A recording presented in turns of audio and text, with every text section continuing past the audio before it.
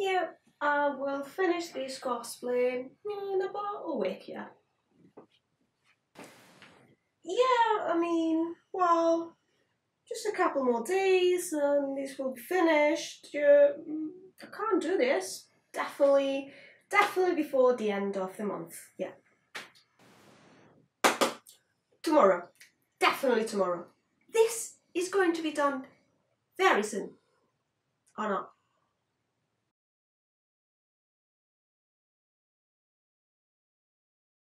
Welcome to Cosplayland. I'm Alice and I finally have a new video about my Jean cosplay. If you have been following me on social media, I've been going like very slow with this cosplay. And it's because it's just difficult to do, I guess. It has many details and yeah, I could have finished it a long time ago if I had skipped all the details, but that's what makes it fun. I finally have finished one more piece of the costume. This time is the blouse, which is the most important part, probably. I really like the shorts as well. But this time it just took longer than I expected. I was planning to spend maybe a week, perhaps 2 weeks, doing just this part. But you know, there's this weird concept of cosplay time, which is what I like to call it, in which you think something's gonna take you a day and you end up spending 4 weeks or more doing it. Anyway, the important thing that it is finished, and today I'm going to finally show you the tutorial on how I made it. So there we go. I'll just show it to you and just get it done because it's very long. So off you go. First of all, I added seam allowances to my pattern. I only had to trace the lines again just about half an inch from the border of my paper.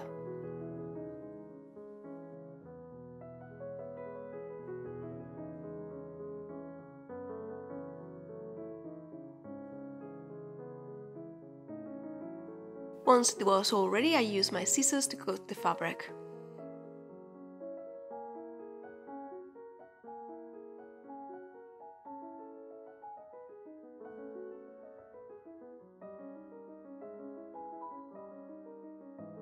Just notice that the fabric is always folded in half so you get both sides of the same pattern.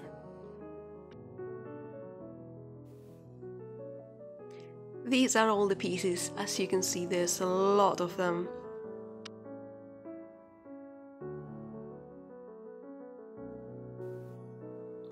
And again, here's my favorite part. I'm not gonna go into detail with this because you have seen it before in my other cosplay parts for the shorts, but this is how I use heat transfer vinyl, and you just have to cut the pieces and peel the vinyl and you will get the final design on it. It's super satisfying.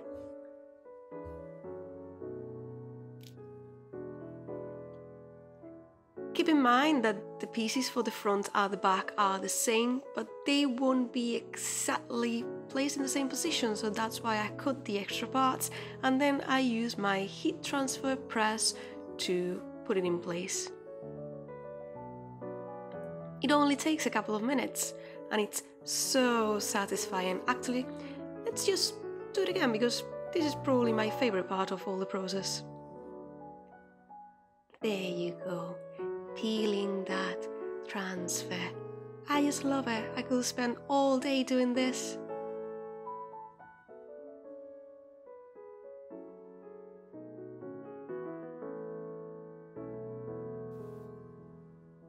Let's assemble the bodice. The front seams are these ones and you just have to put them together. The only tricky part is the curve at the bust, but the trick is just to try and find the middle and just pin along the edges just to make sure that they align perfectly.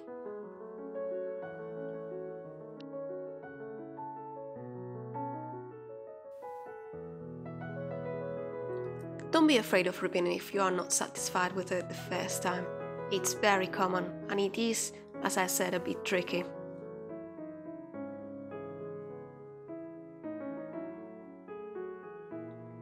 Now we can begin sewing. As usual, my camera is not cooperating, so yeah, well, it's just a straight seam, so you know what to do here.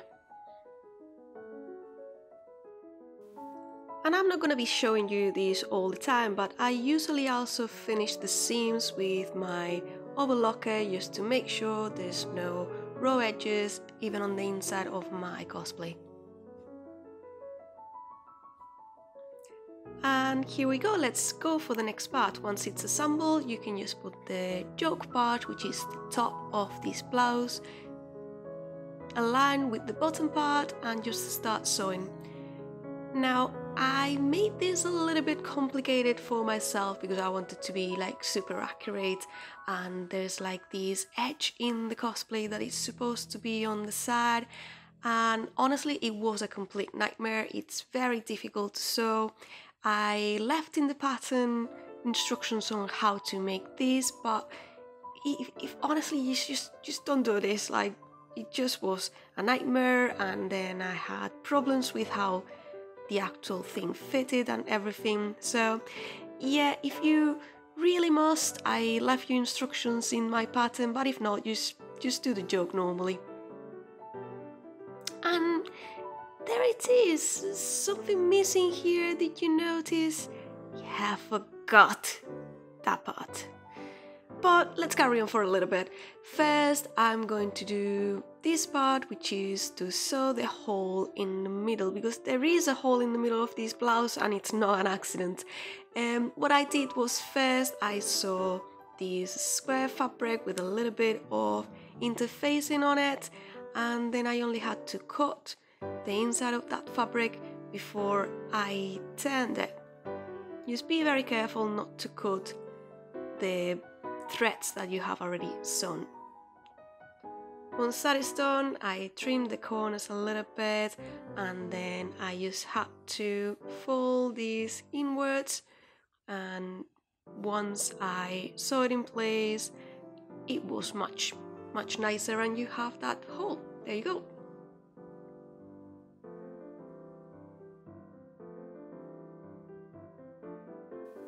Now let's go back and fix that collar. I made this piece using two sides of the same fabrics put together. Of course, one of them has interfacing that makes it stiffer and it will have a better shape. It's like a mountain. I cut all the extra fabric so it will be easier later to just turn it. Don't forget to clip those corners, which will be the most difficult to turn. And here I am, just, wasting time having to redo things that are already done. I had searched it and everything, so yeah, this put me back probably a couple of hours. But, when you are doing a cosplay, there will be things that go wrong, and you can always fix them. Look, no. Let's go to the back. Here I am just closing that's at the back, and it makes it fit better on your body.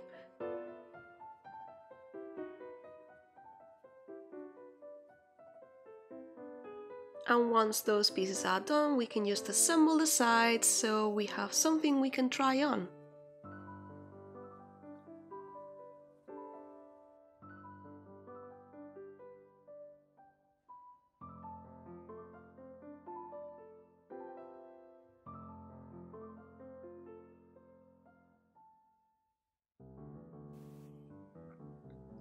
I also closed the back of the blouse, but just leaving a gap big enough so I can put my head through the gap.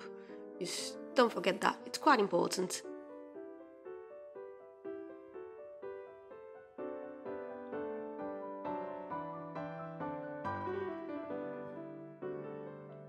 And here I'm just going to show you one of the reasons why this cosplay has been so slow.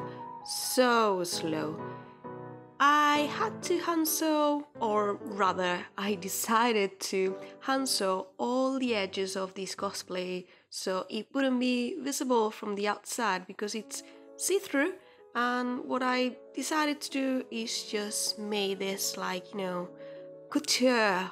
So all the seams are hand sewn. You just cut a little bit so it's not so bulky, then you fold it on itself, fold it again, pin it in place and hand sew everything. Not to say that it took me hours and hours and more hours. You can't imagine how much hand sewing goes into this cosplay. Well, actually you can, because get an idea. If you want to get an idea, it took me about 4 weeks to finish this, and most of it is because I did everything by hand. To finish the armholes, what I did was just sew a piece of lace to the sides, and then once that was done, I could just fold it inwards so it looked like it was inside of the netting. I cut the excess as before, so it's not so bulky and you won't be able to see so much fabric on the inside once I turn it. And yeah, you guessed it, I also decided to hand sew this part so it was less visible, all the stitches would be invisible. Now the front is just a tube because I didn't want to do a closure at the front. It's sometimes better to fake it, it looks neater, and there was going to be a closure at the back. And this is how I made the real closure at the back. It's just a rectangle and you just sew it to one side of the seam that it's still not finished. Once it's sewn to both sides, you will just have to fold it on itself and hide that seam inside.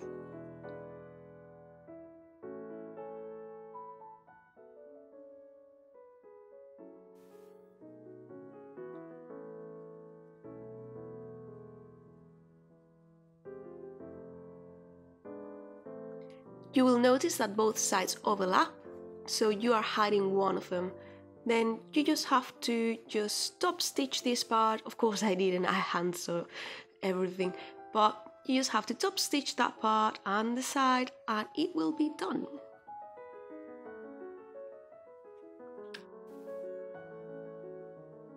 Yep, I told you, more hand stitching.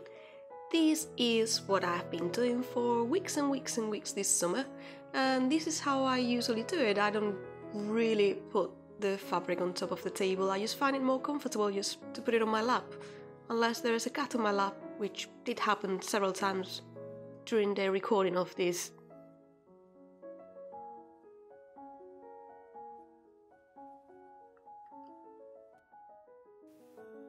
Now, to make these things that they put on the neck of the cosplay, I don't know why designers love this thing in which they make a collar with different colors at the bottom. It's a pain, it's a nightmare, but what I did was just using some bias tape to make the bottom of the collar look like a different color. And I just had to attach it to my neck. Don't worry, because that's gonna be hidden by the actual neck.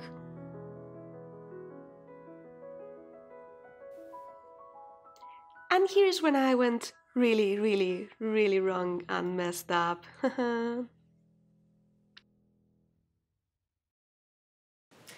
So what happened was that, as it's usually the case in cosplay and in Handsewn in general, of course I ran out of fabric and I had to stop and go back to the store and try to find some more fabric.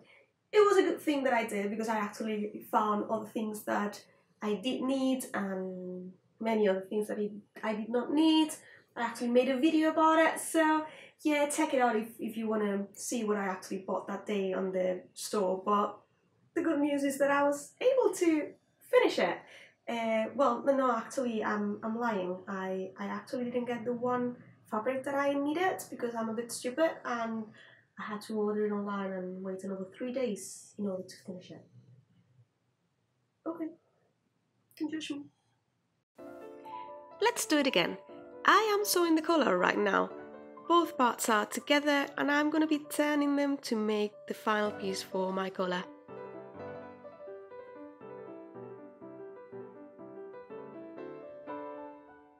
I trim the edges, as I always do, because that makes it much easier to turn your fabric.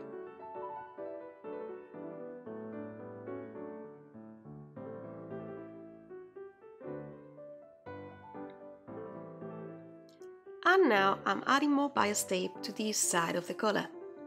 Again, it's gonna be hidden, so I just put it on top of it, and also helped with the stability of the collar because it was actually quite thin and it was difficult to keep up. Once you have all the pieces, I just attach them, and it's not sewn here, but all the finishes, the edges and everything, I hand sew everything just to make sure no raw edges showed anywhere.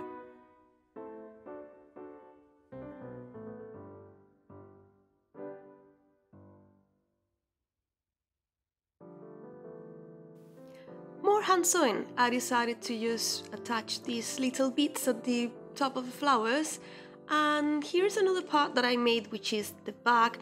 I wasn't very happy with it, but anyways, this is how I made it. First, I just put the vinyl on the white fabric because I didn't have white vinyl, and that was very silly on my part. And then I just cut it.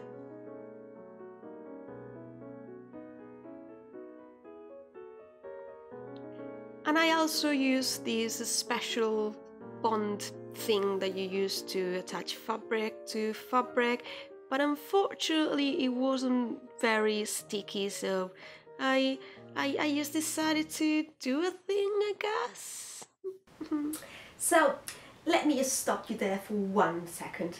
At this point I had spent maybe 3 or even 4 weeks just hand sewing everything, and I decided, like, hey, why don't we go like the extra mile and just add a little bling or something to this cosplay, just to make it more interesting, and maybe I can just, I don't know, go to a competition with it, because you know, I've spent so long on this.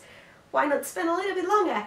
And yeah, it took me about 3 days to just do this little piece with all the beads on it. So was it a good idea? I don't know. Does it look good? Well, it's done, so it's on the back. If you like it, you like it, and if you don't, just don't show it on the photos. That's it. Okay, it was silly. It took too long, and it's not even that good looking, but it's done now.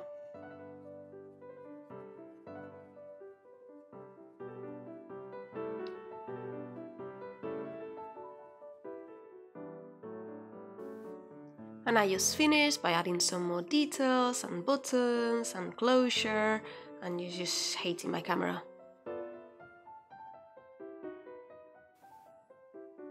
And finally, here's the blouse. It took some time, but it was totally worth it, and I'm very happy with how it turned out. Well, actually no, there's many things I would have changed, but you know, if you don't try and finish something, you will only have unfinished cosplays, so that's not what we want in here. This is the back, and again this is the front, and I will just need to add a few more details here and there for the final result that hopefully you will see in the next video.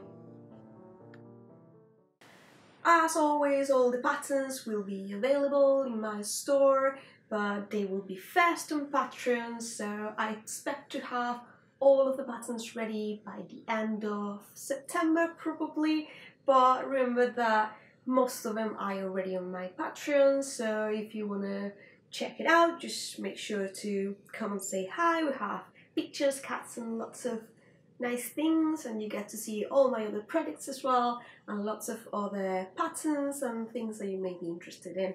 Thank you very much for watching. I hope you liked it, and I hopefully will see you in a week or 2 with the final part of the actual cosplay.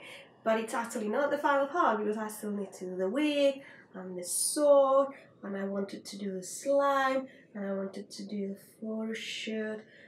I don't know, there's still many things to do, but I'll try to just get as much content as possible here in my social media. Just let me know which part you are more interested in, and I will try to do a video about it. I hope you enjoyed the process. Don't forget that you can support me just by clicking that like button, and if you want to see the end of this project, you can also click the subscribe and the bell to get the notification when the next video goes out, hopefully in a week or 2. I'm just looking forward to finish this and start with the next time. So I hope you like it, and see you next time!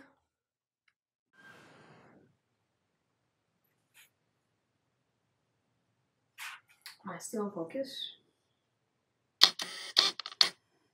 I'll have to believe it.